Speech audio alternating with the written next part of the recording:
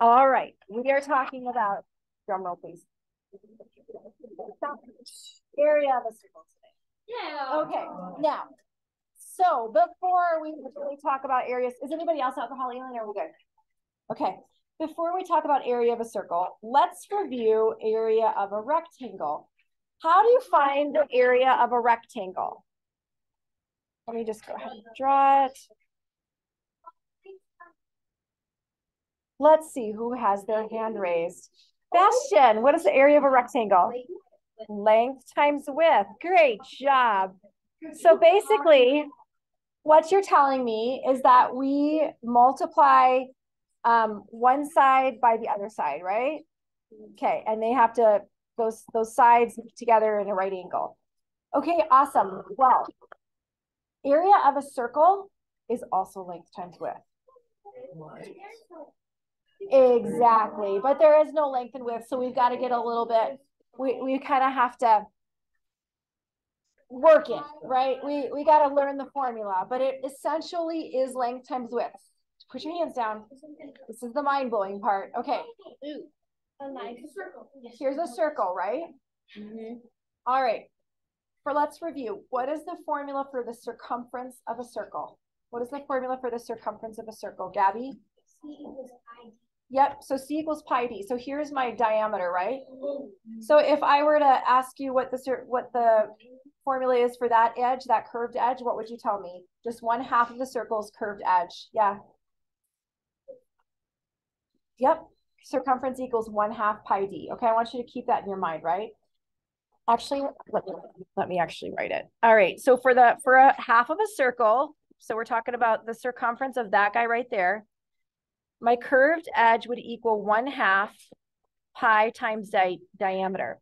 What also happens to be 1/2 of the diameter when we're talking about circles? Mycoy? Yeah, so another way I could write that circumference of a semicircle would be to write pi r, yes? That would be the same thing, wouldn't it? Which area? I don't want to know the area yet. You guys can teach this to your families later. Right now, it's my turn. All right, so now, let's say I've got this circle and I cut out the wedges. Do you guys see how there's like wedges marked in this and then marked all the way around? And let's say I cut all the wedges out and I rotated them like this. So it's starting to approximate a rectangle, isn't it? Okay. So they've got all these wedges. They're like pizzas. Like this is how you fit a pizza into a Pyrex dish right here, you guys, is you rotate the edge, the pizzas. Okay. So it's starting to get to where it looks like a rectangle. So let me go ahead and move this screen so our people online, if they ever look at this, can go back and watch it. Okay, now here I have another one, right? Same idea. Here's a circle. I've cut little wedges out of both sides of the circles, and I have alternated the orange and the yellow ones, but they're much smaller, aren't they? Does this look more like a rectangle, guys? Okay. So what is this? I'm going to draw it on here too, but let's take this measurement right here. You guys see where I highlighted on there? Okay, so I'm highlighting this. What is this measurement on the circle? What is that, guys? Length. Or let's do right here. What is this? Length. It's not length. It's what, Charlie? Radius. Yep. Radius. So that's the radius, isn't it? That's one side of the circle. That's a radius. Do we all see it? Yes. Okay, now let's think back to my circle here. Remember just a second ago, well, if you look at this, this is the orange part of the curve, right? This is the orange curve.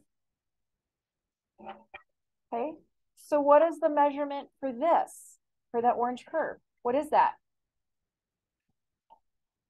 It's the same on here. It's blue on my screen, but what is the measurement for that? It's not the radius. Let's look again. Okay, I want to know what this measurement is, right? So I'm just looking for the orange. What is that measurement? What is it? That distance around the curve. It's what? Is it the whole circumference? It's half of the circumference, okay?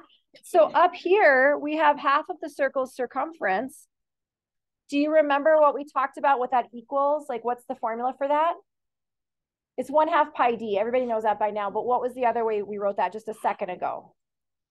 Right here. Elin? Pi r. Okay, so we're going to write it like that right now. Okay, so we've got pi r up here along one edge, and we've got r down here along the other edge. Can you guys start to, are you seeing it yet? So the way that we're going to find the area of a circle is exactly the same as the area of a rectangle. It's length times width. However, with a circle, our length is pi r, and our width is r. Guys see it? Now, that is not the final formula because we're going to simplify this. So my area, instead of writing pi r times r, we're just going to we're going to simplify it. And what is, if I have r times r, how could I write that simplified? Kinsey? Area equals pi r squared. Area equals pi r squared. Because r times r is r squared, not 2r, right, guys? Remember, think back. We haven't worked with exponents in a little while, but a variable times, like, you know, if you got r times r, that's r squared.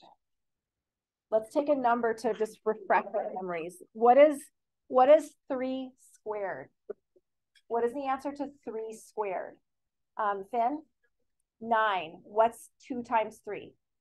6. Different numbers, right, guys? Yeah. So you just got to make sure that you're super clear on that. That's an exponent. That's not a 2r.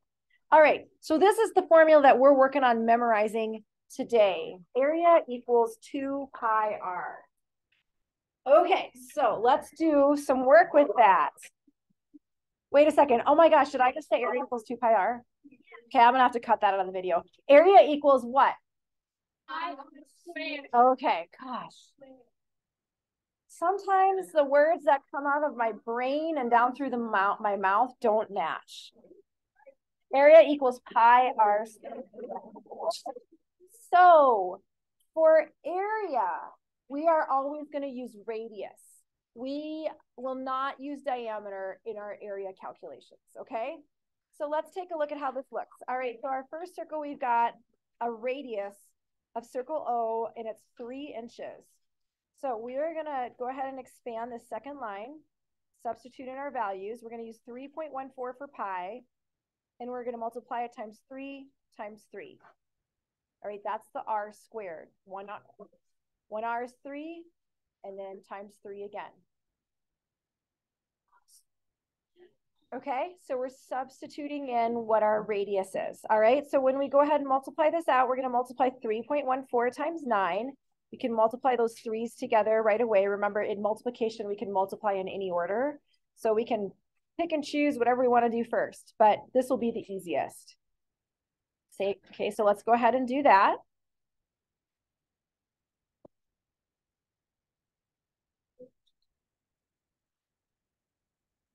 Okay, what did we get? Gauge. Yep.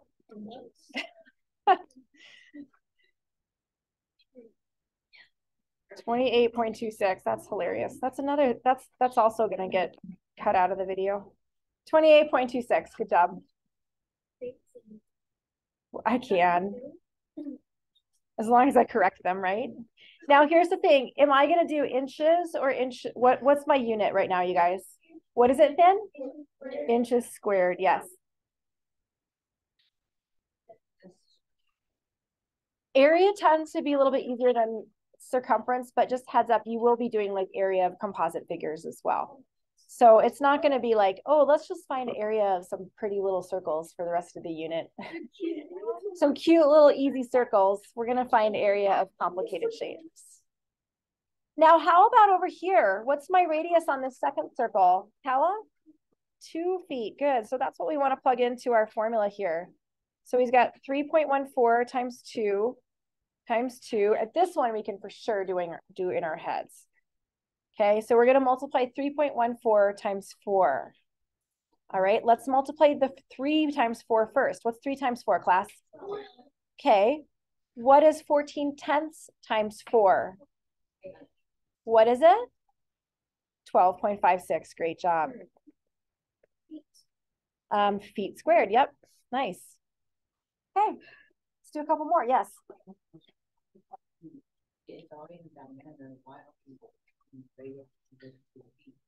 Because you can't use diameter for area. No, well, we did in this case only, just because we had a radius of 2 feet, it does end up being 4 feet, but that is not the formula for area. Area is pi r squared. So if that number that is the radius is different than 2, then the radius squared is going to be much different than 2 times the radius. Let's just pretend that that radius is 8, right? What is 8 squared? No. 8 squared is 8 times 8. It's 64. What's 2 times 8? 16. So 2 is really the only time when 2 times 2 is the same as 2 squared. Do you see what the difference is? Okay. All right, let's do a couple more. All right, this time we're going to use 22/7. So in this first circle, we've got 22/7. What's my radius, class? Great. So I want to multiply times 7 times 7. Don't forget to do it twice. It's r squared. We can cross cancel one of those, but then we're going to multiply 22 times 7 for our answer. Raise your hand when you have it. Caleb. 154 inches squared. Great job. Okay. All right, Anthony. Okay, now this one's a little bit trickier. What's my radius over here for this next circle, guys? Liam? Yeah, it's 3.5. Okay, so let's go ahead and we're gonna multiply 22/7. And now my radius is 3.5 times 3.5. We can still cross cancel, guys. We just have to account for the tenths. Okay, so let's go ahead and cross cancel the 3.5 and the 7. What's 7 divided by 2? 3.5, right? Isn't it? Yeah, 3.5 times. So let's do this. We're going to cross cancel the 3.5. We'll divide both the 3.5 and the 7 by 3.5, and we're going to get a 1 here. And we're actually going to get a 2 down here. So check that out. Oh, hold on. Don't start multiplying. Let's do it again. Now we've got 2 and 22. Let's multiply that. I mean, let's cross cancel. So now we just have 11 times 3.5. So easy peasy. Let's do it in our heads, you guys. What's 11 times 3? Okay. What's half of 11? What's half of 11? 5.5, 5.5, good. We've got 33 plus 5.5, 38.5, what? Centimeters squared, great job. Hala. So you're not multiplying it by 2, okay? Remember, diameter, Hala, is 2 times radius. The area formula is pi times radius squared, which is not the same. All right. Again, here's another example. Let's pretend our radius is 9. What's 2 times 9? What's 9 times 9? 81. So 9 squared is 9 times 9. Are 18 and 81 the same number? No. So that's why we don't use diameter. It's not the same thing. We have to use radius, okay? All right. Go ahead and turn to workbook exercise 4. We're going to Toyo that. Yep. For as much as you got, okay? Okay, so why isn't it changing? There we go. All right, number 1A. I didn't have you guys do 1C, but 1A was 1,256 inches squared. How many of us got that right? Okay, nice job. 2A. 2A was 154 centimeters squared. Give yourself some snaps if you got that. I like it. Okay. That was A. B, if you got there, was 1,386 inches squared. How do we do? Okay. All right, and then C and D, I'm not sure if anybody got that far, but okay. C was 2,464 square yards, and D was 3,850 square centimeters. All right, give yourselves a pat on the back if you got this. And let's move on to some harder stuff. All right. That's okay. You guys are going to still feel really confident with this. Okay, I promise. All right. So area of partial shape, partial circles, this is easier than circumference because or perimeter because think about what we're doing when we find area. When we find area, we're already finding this whole area in here, right? There's nothing to remember about adding value, adding straight sides or anything like that when we just do a partial circle. So on this example, we've got 1/2, and we're going to use 3.14 times 3.14. My diameter is 16, so what's my radius? What's the radius here, guys? 8, yes. So we don't want to use that 16. We want to use 8, and then times 8 again. So let's cross cancel the 2 and one of the 8s. So now we've got 3.14 times 4 times 8. We already know 3.14 times 4. You guys remember it from a minute ago? 12.56. So we're going to just multiply that times 8. We could totally do this in our heads. Do you guys want to do it? No. All right, you do multi-digit multiplication. Yeah, Nora. What do you think the answer is? You got it. Nice job. So Nora's got it 148 hundredths. What's our unit? Inches squared. Good job. Okay, if we were to do that in our heads, we could do 12 times 8, which is what, class? Yeah. 96 plus, what's 56 times 8, class? What's 50 times 8, guys? 400. 50 times 8, okay, 400. What would 6 times 8 be? 48, so 448 hundredths, 448, are we in tenths? Yep, 448 tenths. So then we would get, can you guys see where we would get the 100.48 from? Okay. All right, let's do a quarter circle. What do you think our formula for finding the area of a quarter circle is going to be? Try not to look. 1/4 pi r what?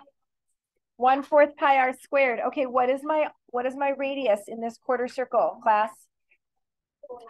It is what? 2. Is it? 16. No, it is 4. Remember, it is 4. If we were to sketch out the rest of that circle, this would be our diameter. The edge of the quarter circle is the radius.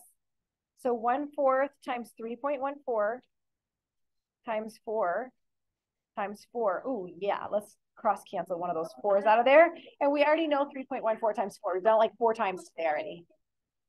Yep. 12.56. What? Feet squared. Feet squared. Great job. Okay. You've got one more Toyo in your book. It's a little bit harder. Let's sketch it out though, okay? All right, the circle has 3/4 of its area shaded. The radius of the circle is 10 inches. How might you find the area of the shaded portion? How do you think we're gonna find the area?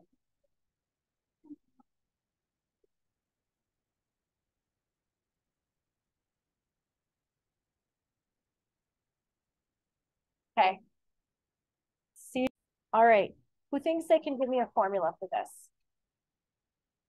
Okay, I don't want the answer yet. I just want to start with the formula. Charlie? 3/4 pi r squared. 3/4 times pi r squared. Great job.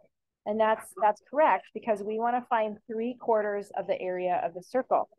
All right, what does the second line of work look like on this? Times what? Times what, Liam? 3/4 3/4 times 10. Times 10. Great job. Okay. I have an idea. This is how I would do this problem. I would combine those 10s and I would multiply them times 3.14. And so I would end up with this 3/4 times 314. Okay, did anybody do it that way? Okay. But you can go, and then you can go ahead and cross cancel. So I would get 157 here. Skills. It's called practice. Okay. All right. What's my final answer? Who's got it? Alex? 78.5 inches squared. Let's do a little bit of quick multiplication.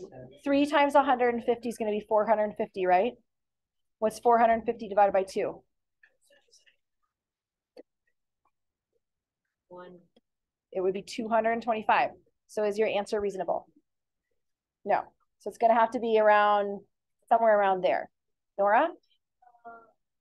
What did you say would be your Well, we just did some quick math. We did 3 times 150, which is 450 divided by 2, which is 225. So but it's going to be a little bit more than that because right? Okay. Maikoi? 233.5? Check your math. You're so close. Maddie? 235.5. Great job. Inches squared. Okay.